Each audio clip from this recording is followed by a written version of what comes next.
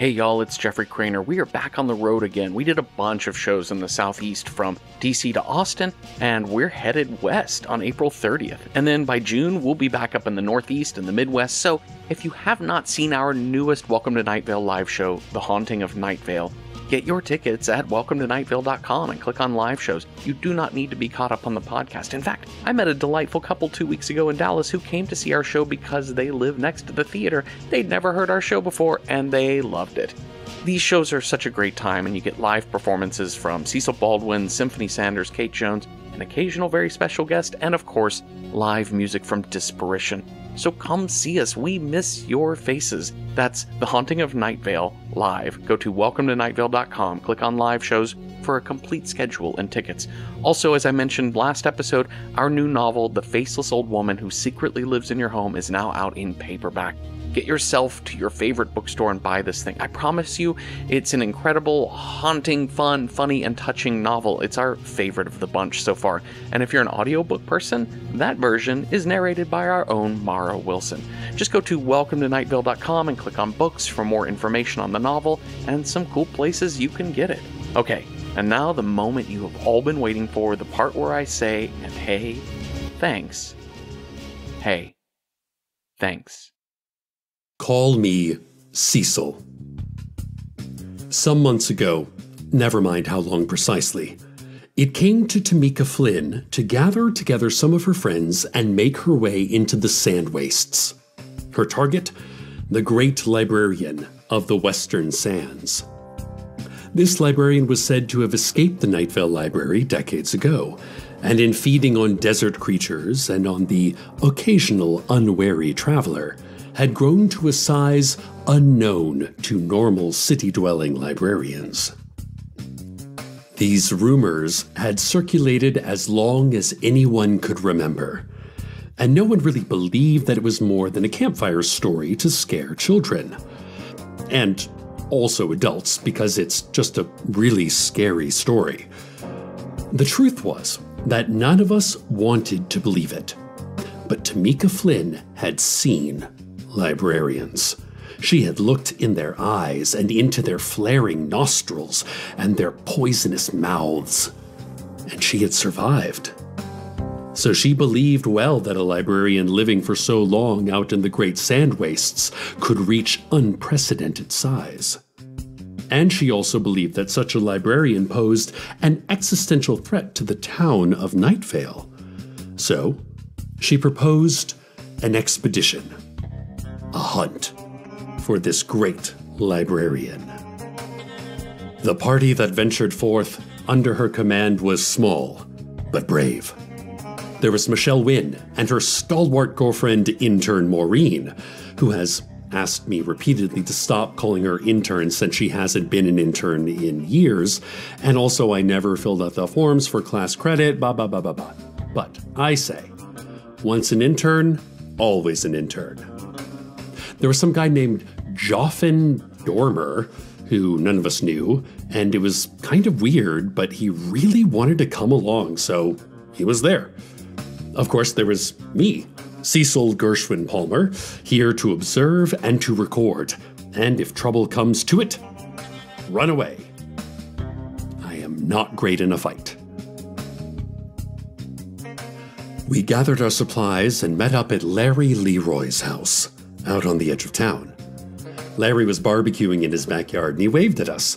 "Y'all want some ribs?" he hollered, but Tamika wouldn't let us have even one rib, though they smelled great. "We have business today," she said, as she laid out our packs.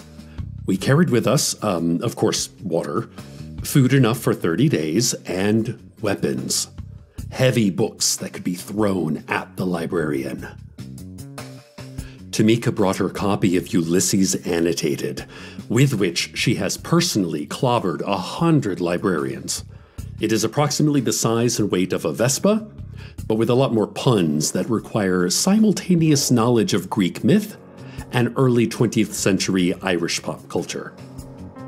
Tamika looked each of us in the eyes in turn. She spoke in a steady and low voice, saying, "This is dangerous, what we set out to do. and some of us might not come back. In fact, I am certain at least one of us will not. Are you sure you wish to accompany? Well, the truth is that I was no longer super sure, because that sounded pretty intense. But then that guy Joffin was like, hell yeah, we're all in. None of us are ever going to back down. Which was a lot. And I don't know why he was so enthusiastic, but after he said that, it felt like I couldn't leave. So I just kind of made a yes sound. And Tamika was like, I'm sorry, did you just say yes? And I said, yeah, no? And then Tamika said, fine, whatever. And we hefted our packs and headed out into the dangers of the barren wilds. As we went, Larry waved his grill tongs. Y'all have fun out there, he called. Last chance on that rib. But Tamika still wouldn't let me go back, even just to grab one rib. In 1963, Thad Darius was taking a hike in the sandwastes outside of Night Vale. Thad enjoyed night hiking, liked to wander with just the stars and the mysterious lights in the sky as his company. He only did so on windless nights, so that when he was ready to return home, he could simply follow his footsteps back to his little cabin on the edge of town, which stood where the used car lot is now. But on this night, Thad turned and his footsteps were gone, because the sand was gone. Behind him was only a broad absence, a crevasse at the edge of which he teetered. It was only when the first rank air poured out from the librarian's lungs that he realized he was standing on the lip of its gaping mouth. He screamed and tried to run, but he wasn't fast enough. Thad was devoured and never lived to tell anyone what he saw. How do I know this story? I have no idea. They say the great librarian of the Western Sands has read every book in the Night Vale Library, and this knowledge only made it more hungry. They say that each of its teeth are the size of a 1987 Plymouth Voyager, but shaped more like a tooth than a van. They say its spine is the length of Route 900, that its eyes are the size of the sky, that it smells like the sharp smoke of a burning wilderness, and sounds like a sinkhole collapsing. So not that different from a normal librarian, but obviously bigger. I have studied this creature extensively. Every battle is first fought on the page, and then it is fought with this page, because my weapons are all books. Dangerous books. Many of them with poisonous barbs. I will not fail in my task. So far, we had failed in our task. Dune after empty dune, desert grass rustling in a slight breeze. Tamika led the way, single-minded and fearless. She strode in long steps that we hurried to match, up one slope, down another. Michelle gave me some snacks, since it turns out I actually forgot to pack food. Oopsie. I knew there was something I was forgetting. I was like, okay, portable radio broadcasting setup, check. Expedition beanie, check. My stylish teal waders, check. But there was something I should be remembering. And it turned out there was. It was any food at all for this multi-day expedition. Ugh. Fortunately, Michelle, along with being an expert on record collecting and avant-garde noise collectives, is also an expert at desert survival and foraging. She told me, yeah, whatever, just something I picked up in art school, no big deal. Now, eat this flower. It tastes like a walnut and will also cure you of scarlet fever, if you happen to have that.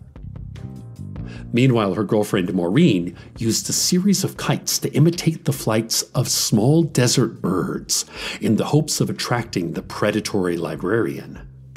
And Joffin Dormer, well, he was there too. I don't know who he really is or what his deal is, but he seemed friendly enough. That evening, I suggested perhaps we returned to Night Vale, at least until the morning. There was no sign of the great beast, and anyway, at home I have frozen waffles and fruit and stuff, which sounded a lot better than eating nettles and cactus roots. Tamika shook her head, not even looking in my direction, staring out into the starlit dunes. "It's close," she said. "I know it. It won't escape me." And even as she spoke, I heard something enormous shift in the night distance. I cannot say for sure what it was, but its movement shook the earth and vibrated our jaws. Tamika nodded, satisfied. "Tomorrow, we will find it," she said. First thing the next morning, and I was on the hunt, eyeing the sands for tracks. A librarian track is easy to spot. It is a scorched furrow that smells sour and metallic and emits enough radiation to prickle the hairs of the arms. As we walked, I remembered the first time I had seen a librarian. My parents had taken me to the public library when I was 9 years old. It was a rite of passage. We all have to confront dangerous things eventually, and my parents believed that I should do so under their guidance. They showed me how to use a Bowie knife, and then they took me to the reference section. The aisle was long and shadowed, and lined with books. I stood in awe. I had never seen so many books. Books containing every subject imaginable. I've still never left Night Vale.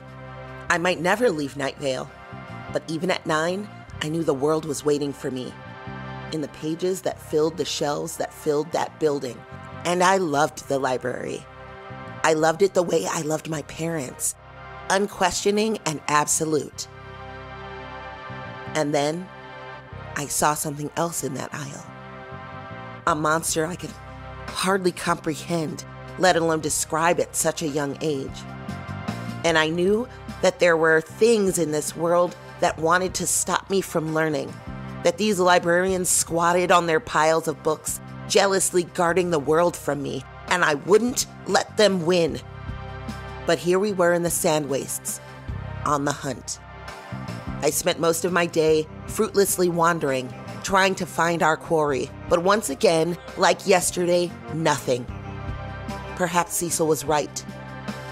Perhaps we should go back to Night Vale, even if just for the night. I said so to Cecil, and he nodded. "Crying with the Stars is on tonight," he said. "It's the finals, Billy Crudup versus Dido. I'd hate to miss it."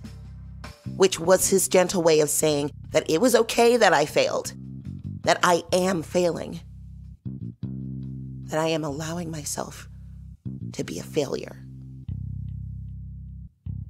But before we could get back in time for the opening weep number of Crying with the Stars, Joffin Dormer stepped forward and said, "No, we shall not retreat. All of us came to this desert for a reason, and we would betray our ambitions to merely withdraw because of minor setbacks. We must make proud our best versions of ourselves," and which is as far as he got before the great librarian of the Western Sands, attracted by the noise of his voice, burst out of the ground and ate him in one gulp. To the family and friends of Joffin Dormer. Don't know a lot about him, but he seems fine, I guess. Just like a normal guy. Until he was eaten. Yeah. Sorry about your guy. But even after eating Joffin, the librarian was not sated, and it turned upon the rest of us, bellowing. The sound shook the very air around us, and the last thing I saw as the librarian reached for me was the sky, the clouds, and the weather.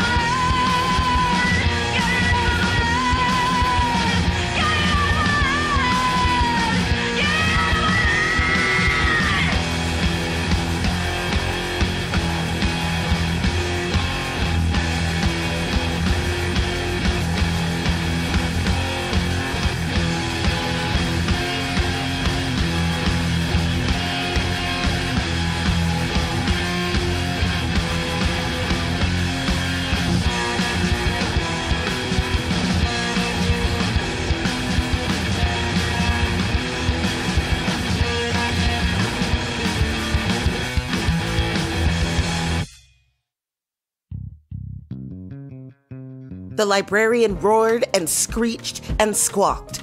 It engulfed us with its body. With its tail, it seized Michelle, and with one claw, it seized Maureen, and with its other claw, it seized Cecil, and it held them above me. Each of my friends squirming, trying futilely to escape.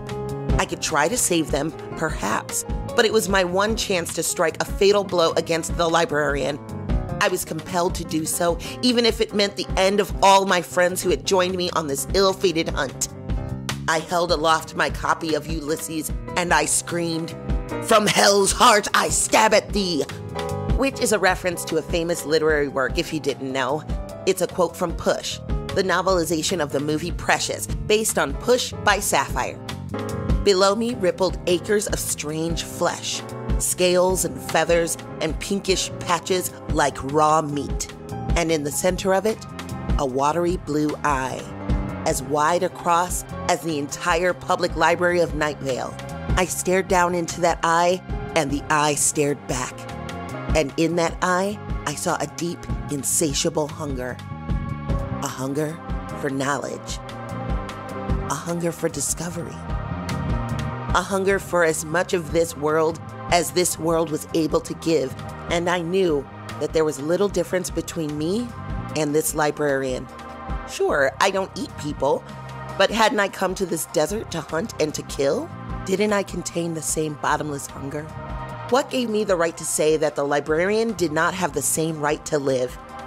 Am I the arbitrator of life and death? Or am I just still that young girl staring down the library aisle and realizing that everything I would ever know was contained in those walls? In the great eye of the great beast, I saw a mutual recognition. Perhaps I did not need to fear the librarians, and perhaps they did not need to fear the librarian hunter. Perhaps a truce was possible, even necessary. So I put down my book. "Go in peace," I said. The librarian blinked once, twice, the wind from the passing of its eyelids ruffling my hair. And then it laid down Cecil and Michelle and Maureen, and it departed over the dunes. I did not watch it go. I turned, and I started the long walk home. I would never again hunt librarians. Huh. Well, I don't get it. It looked like Tamika totally had a clear shot, but then she just kind of gave up for no reason. That was disappointing. I mean, don't get me wrong. I'm so glad I did not die at the hands of a fearsome librarian. But still, we had a goal, and I hate leaving goals unfinished. Oh well, maybe we'll try again next year. So, this has been the first news item, and oh wow, how long have we been talking? Oh, I have to get through the rest of today's broadcast. I only have a minute to do it. Okay. In other news, Night Vale was lifted into the sky by a massive spacecraft and then put back in place with every building ordered by height. So that will be convenient for finding your way around. Just think, how tall is the place that I want to go? And head there. And now a word from our sponsors. That word is putrefy. Thank you to our sponsors for that word. Okay, community calendar. Bunch of stuff this week. But let's be honest. You're not going to any of those events, are you? Nah, you're going to stay home and binge watch a show you only sort of like. So, doesn't really matter. Okay, sorry. Almost out of time. Children's Fun Fact Science Corner. The Earth is technically a fruit, although a poisonous one. Traffic. Roads looking clear out there, almost completely transparent. No one can see them, and there have been several crashes, and I think that's it. That's the broadcast. Stay tuned next for Salt, Fat, Acid, Heat. Not on your radio, in your home. In that order. It's going to be a weird 5 minutes. Good night, Night Vale. Good night. Welcome to Night Vale is a production of Night Vale Presents. It is written by Joseph Fink and Jeffrey Cranor and produced by Disparition. The voice of Tamika Flynn was Symphony Sanders. The voice of Night Vale is Cecil Baldwin. Original music by Disparition. All of it can be found at disparition.bandcamp.com. This episode's weather was Hell is Other People by Bangs. Find out more at bangs.bandcamp.com. That's Bangs, spelled with two Z's. Comments, questions, email us at info@welcometonightvale.com or follow us on Twitter at Nightvale Radio or Make Like a Tree and Leaf. Sorry, I said that wrong. Make Like a Tree and Leaves. It still sounds weird. Who knows? Check out welcometonightvale.com for info about our Night Vale novel, The Faceless Old Woman Who Lives in Your Home, which is part ghost story, part pirate adventure, all Night Vale, and our upcoming tour of the West Coast and Southwest. Today's proverb, step on a crack, break your mother's back, is, I guess, how the body works. I don't know. I didn't go to medical school.